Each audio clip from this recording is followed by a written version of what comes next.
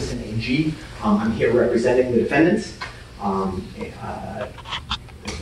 That's just. Thank you. Hi, I'm Lieutenant Eric Cardall, representing the plaintiffs and ACO. Thank you. I reviewed the materials that were filed, including Mr. Cardall. I just received a copy of your materials. I have read them. This is a motion to stay enforcement of the order and judgment. Mr. Hartshorn. Thank you, Your Honor. Yes, indeed. This is a motion to stay this court's order and judgment from last week. It's under the standards provided by the Minnesota Supreme Court most recently in Webster versus Hennepin County. The main grounds for this are the grounds that the Supreme Court held are the most important factor to consider in a case like this. That's specifically the need to preserve the Court of Appeals jurisdiction by preventing a significant legal issue from becoming moot during appeal. In other words, what's at stake in this motion is the existence of appellate jurisdiction over the merits of this case.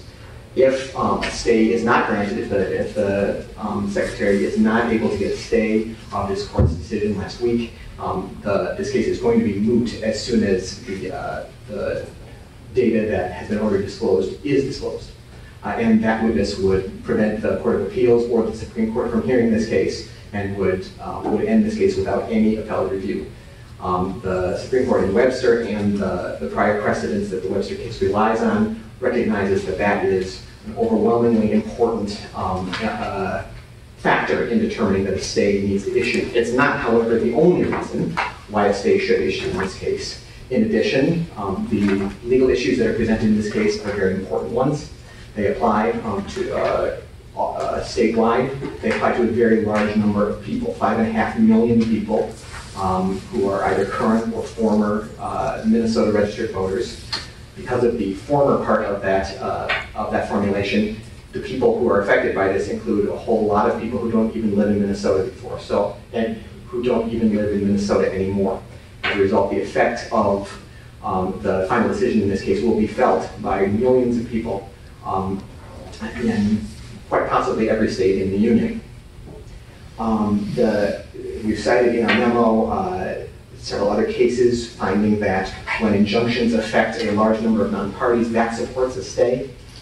And the Webster case also determines that the importance of the legal issues is grounds for a stay pending appeal as well. Now, against that, a party opposing stay needs to make some kind of showing that outweighs it. I'm not aware of any case in which, when the existence of appellate jurisdiction was at stake, that a court has ever held that a stay should not issue. But in any case, it certainly appears that the exigent circumstances that a party opposing this motion would have to show would have to be overwhelming. They would have to be a life or death kind of situation. And it's very difficult to understand how this case could ever lead to such a showing. Indeed, a case like this, a Data Practices Act case, is the archetypal case, as the Webster case suggests.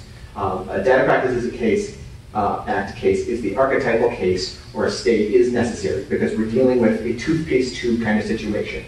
If the data that plaintiffs have sought, and first their DVA request, then their complaint, and the court has ordered disclosed, if that information is disclosed, the toothpaste will be out of the tube. No one will be able to put that toothpaste back in the tube, even if a court were subsequently to rule that that those data are private data. So at that point, as soon as the disclosure has happened, the case would be deemed moot, and the Court of Appeals or Supreme Court would be forced to dismiss it as moot. That's all I have for the Secretary's case in chief. I'd like to reserve the balance of my time to respond to what Mr. Cardall has to present. All right, thank you, sir. Mr. Cardall? Yes, Your Honor. I've got the benefit of experience in Minnesota data practice cases. And a lot of Minnesota data practice cases, the member is fully aware that the value of information goes up and down with time. And so the Secretary of State here is very much aware the Minnesota Voters Alliance would like the information for a few reasons. One, as mentioned, Mr. Haas' affidavit, is to begin the analysis required because the policy session in the 2019 state legislature is coming. And so we believe that the data is going to show that the scope of ineligible people voting in past elections is very, very broad. And we need to have that analysis start with the baseline before the election, because we won't be getting the data after the election until January, February, because that's how they're updated. And so we need to get going because the 2019 legislative session is coming. The Secretary of State's office is aware of this. The Secretary of State office has huge influence on the legislative process. And the Secretary of State's office knows that the voters, the public, has this information, that this information can be used in the policy debate regarding ineligible persons voting and how to stop that. Secondly, the Secretary of State's office itself can be evaluated during this election year.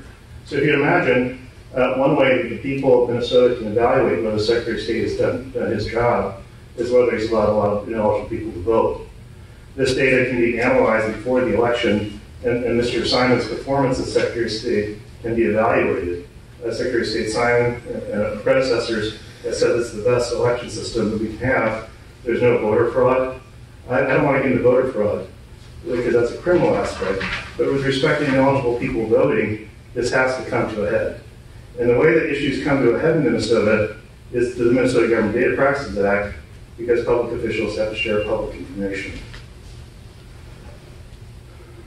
So really, the Secretary of State's memo has missed the point, has not met the burden, the high burden for a stay pending appeal, because there's just a focus on this as a significant legal issue. Well, the legal issue was resolved by the court. The issue is where are the relative harms going to lie, and where's the public interest, and is there going to be irreparable injury?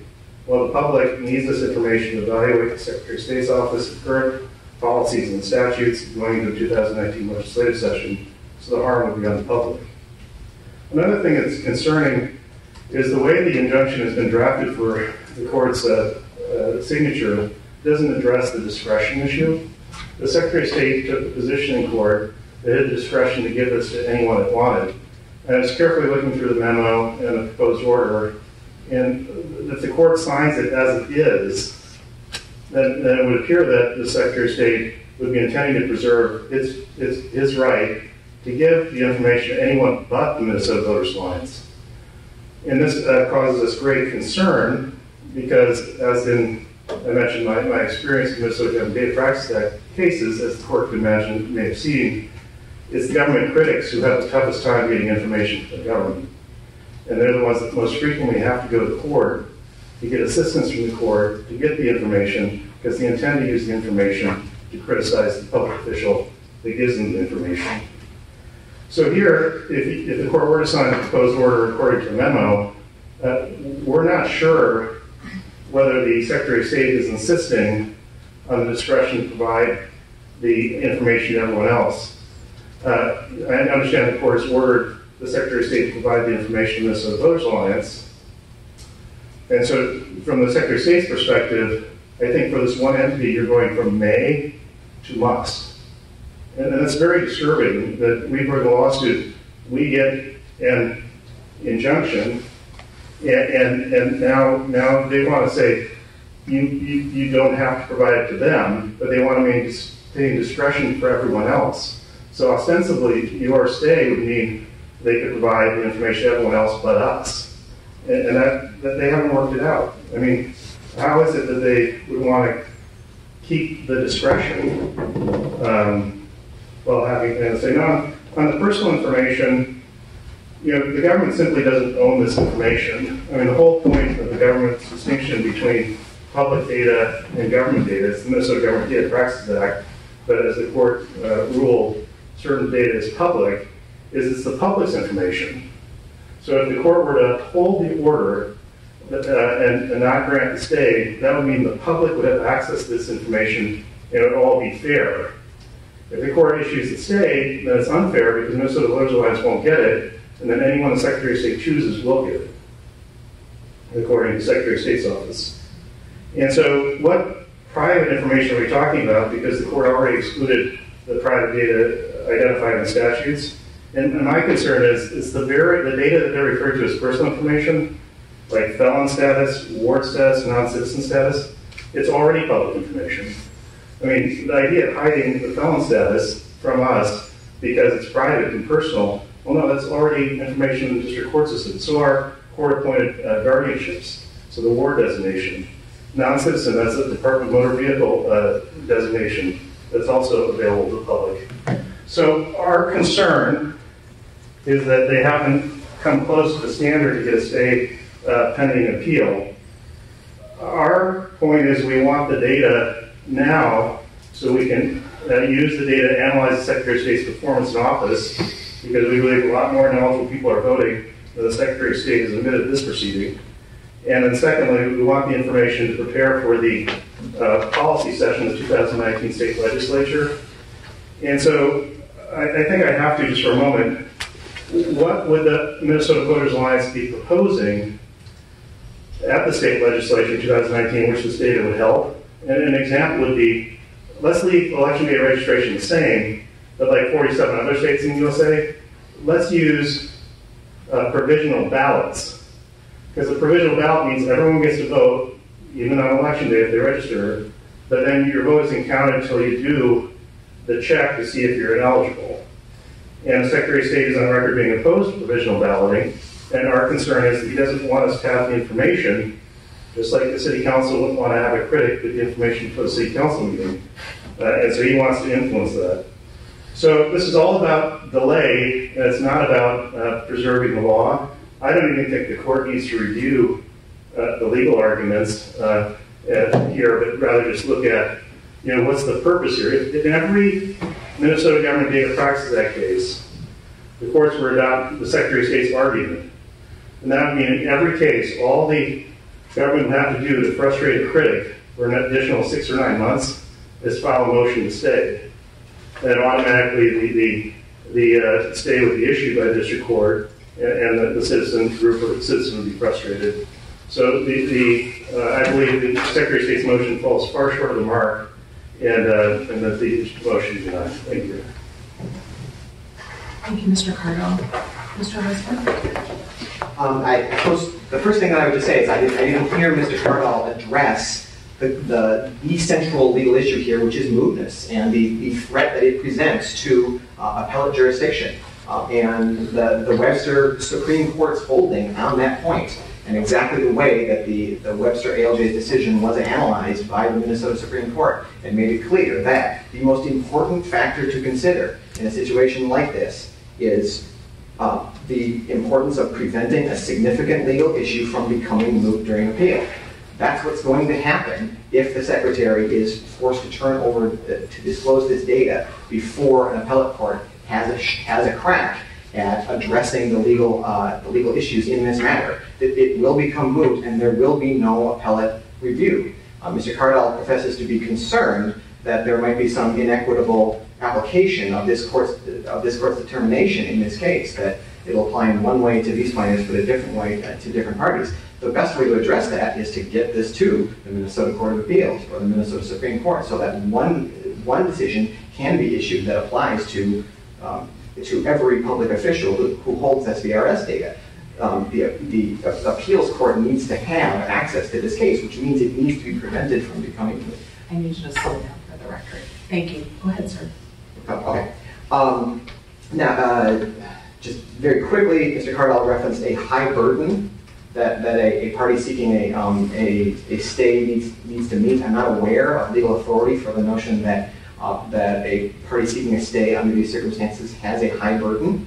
I'm just not aware of that provision of law. But I think another very important issue that Mr. Cardall returned to repeatedly was his notion that allowing this case to continue to the Court of Appeals rather than just ending all litigation here, which mootness would do, would take an enormous amount of time, would push this case beyond the 2018 election, and would be some kind of serious threat to the plaintiff's interests. Mr. Cardall said that allowing an appeal here is going to cost 6 or 9 months. Well, that's entirely up to the appellate courts themselves, and specifically the Minnesota Supreme Court. If If this stay is granted, which is to say, if this case is allowed to go to the appellate courts without being rendered moot, Mr. Cardall and the plaintiffs will be in a position where they can ask the Supreme Court to take the case up immediately, basically to reach down and take it so that the Court of Appeals doesn't even need to adjudicate it. The Supreme Court can take it directly under Appellate Rule 118. Would you oppose that request? I believe we would, on the grounds that that the Secretary does not accept the claims of exigency that Mr. Cardall has provided here. But if those claims are legitimate, it doesn't really matter whether the Secretary thinks that should happen or not. The Supreme Court, if those claims of exigency are legitimate and are well-founded, the Supreme Court will take the case. And the idea that the Supreme Court would take 6 or 9 months, well, that presupposes that the Supreme Court believes that 6 or 9 months is not too much time to spend on this case. I represent the Secretary of State in appellate courts on a regular basis, very frequently in front of the Supreme Court. I have seen the Supreme Court rule on a case. It was in November of 2016. From the initial filing in the Supreme Court to the final ruling on the merits took less than 28 hours. It was 9:30 on a Monday morning, initial filing, to 1:15 on Tuesday afternoon was the final decision on the merits. Now, I don't think this case would be adjudicated that quickly, but the Supreme Court is absolutely capable of adjudicating a case like this in a few weeks or in a month if the Supreme Court is convinced that that's what needs to happen. So there is no zero-sum game here between either we have appellate review of this case or we have a quick determination.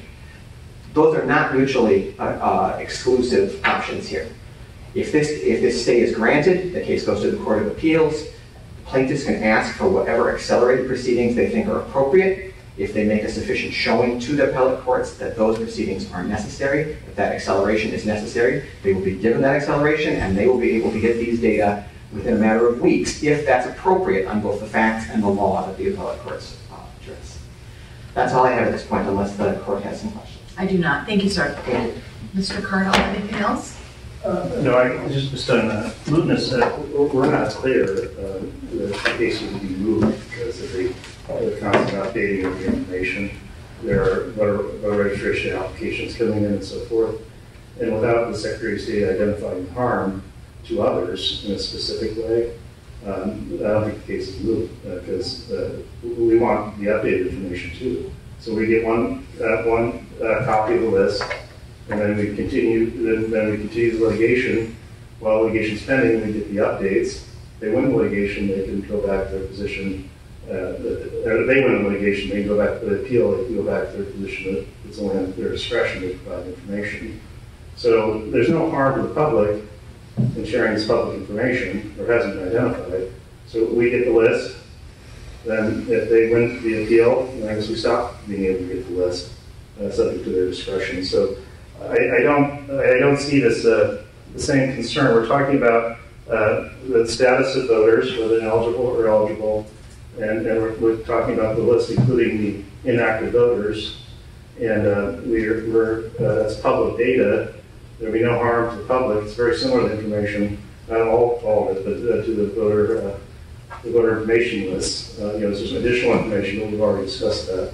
So I don't see the mootness issue. With respect to the significant legal issue, I'm not sure it's so significant.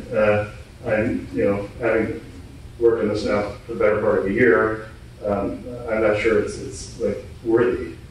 And so if the issue isn't worthy, then that should be cast aside too, because what we basically have is a run-of-the-mill Minnesota Government Data Privacy Act claim, where these same arguments have been made by the city or county, and they won't get the stay. Why would the Secretary of State get the stay based on these arguments?